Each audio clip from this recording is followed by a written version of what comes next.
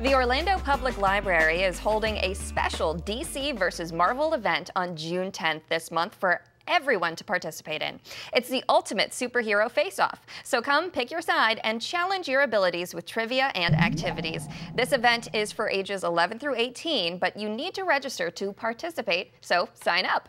For more information on this event, visit ocls.info. The Garden Theater, my favorite place, is premiering their Bluegrass concert series this month on June 13th with a series headliner, the Helen Highwater String Band at 8 p.m.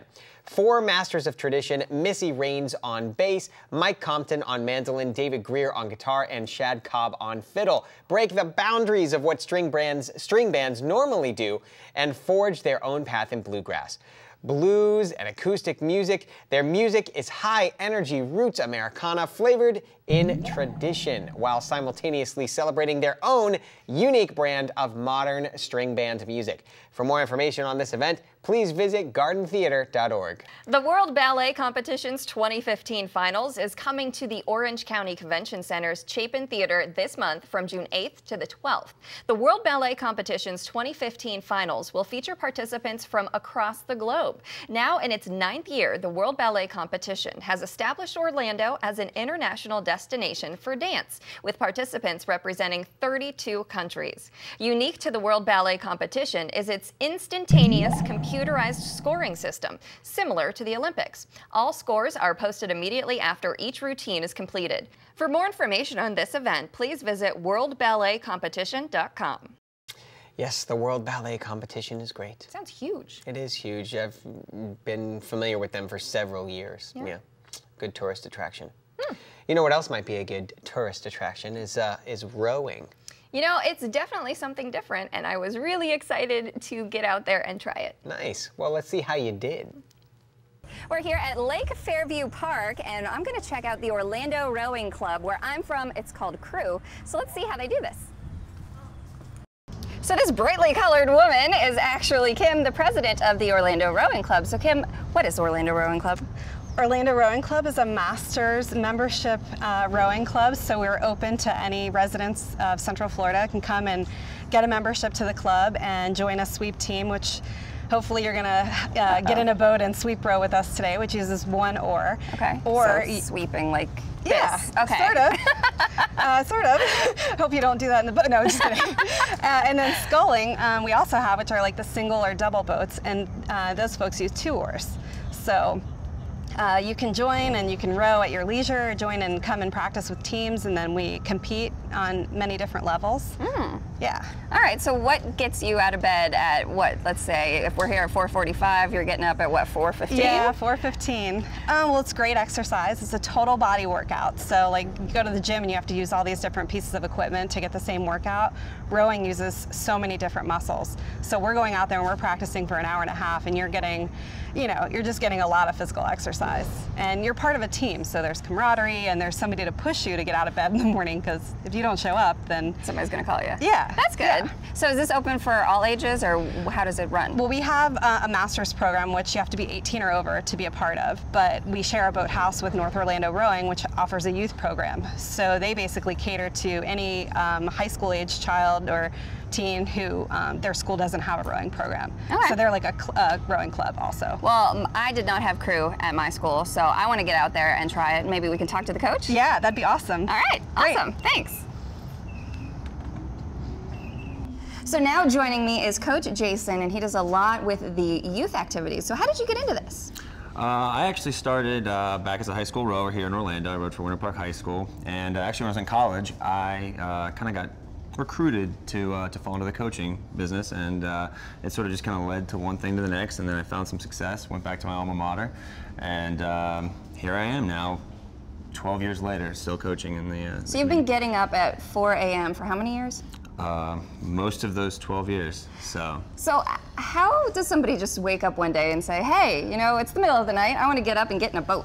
I don't know that answer. You're a little bit crazy, I think, but dedication. But once you get to do the sport, you kind of fall in love with it, and it becomes kind of addicting, as most things do. So what are some of the programs that you have for kids to get involved with? Right now, we work with the North Orlando Rowing Club, which is a junior program made up of middle school kids all the way up through high school seniors, and we pull from many different area high schools to give them the opportunity to compete in the sport. How does it work? Because the high school that I went to did not have rowing. Yeah, it's just like club volleyball, club swimming, anything like that.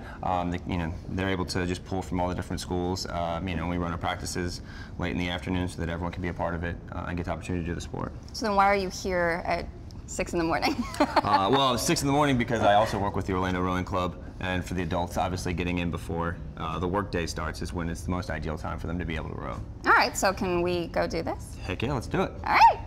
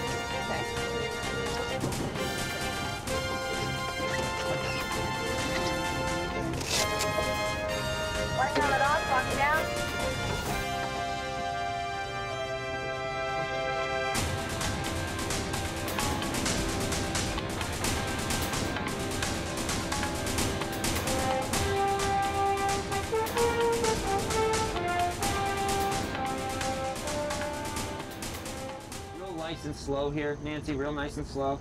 All right, let's just do regular pitch drill. So we'll do about 20 strokes. Arms Forward.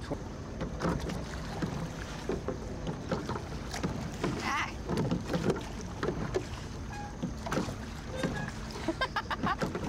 So nice and tall, nice and tall. Just let the arms work here. Just using the arms to start. Make sure you're not squeezing too hard on the handle. Okay. And then repeat. All right, ready. Row. So swing, rock backwards. And swing the arms. Good. Nice and slow here, guys. Light on the pressure here. Keep it upright. Better. There you go. I can't keep You're a it little in confused because the blade actually does opposite of what you want. So if the blade goes up, you have to push down the handle. So just follow 7 in front of you. There you go. That's all right. You're gonna get a break here in a minute. Wait up here.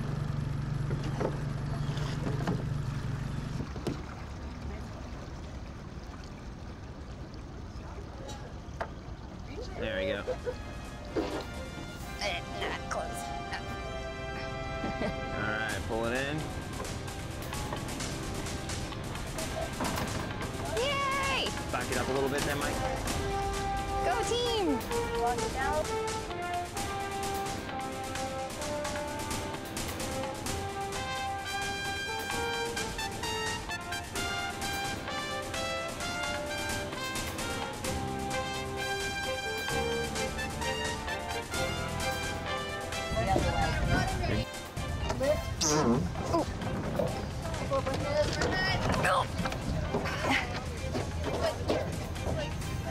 Alternate sides.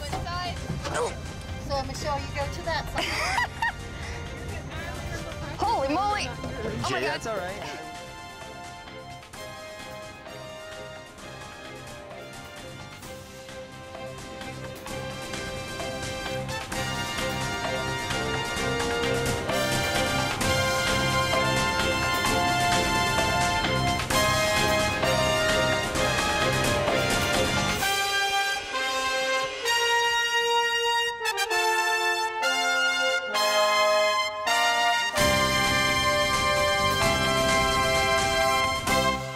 That was a great workout and a great time. I'd like to thank Orlando Rowing Club for having me out. This is something that you can do any time of year, so just stop by the website and check it out.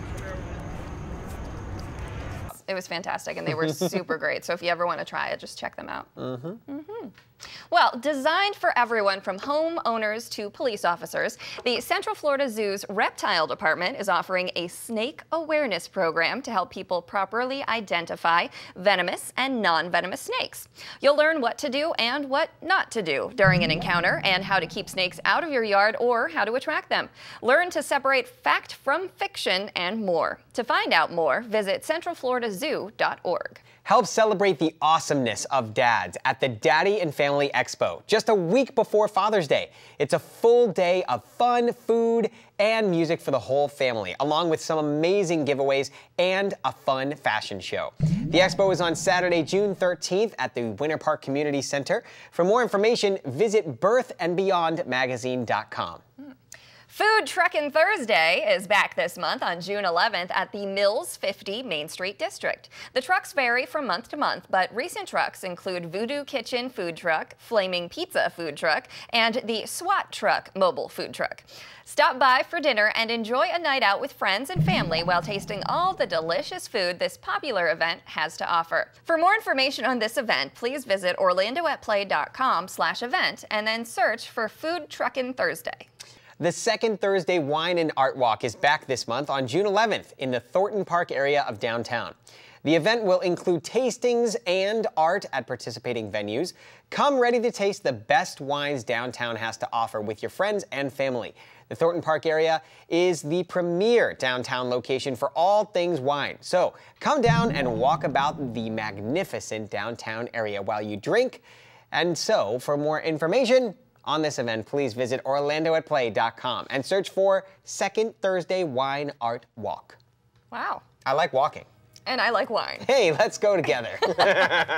It'll be a lot of fun. No, it's a great event, the Wine Art Walk. I've been there before. It's a lot of fun. I've driven past and been like, why are all these people walking around drinking wine? Hey, isn't that open container? Yeah. Well, it works. Well, I guess that's the perfect place to wrap up this week of events. If you have any that you would like to share with us for next month, send an email to cafe@ocfl.net. Until then, I'm Michelle Wargo. And I'm Corey from the Garden Theater. Remember to tune in next week to see what new and exciting events we have going on in your community.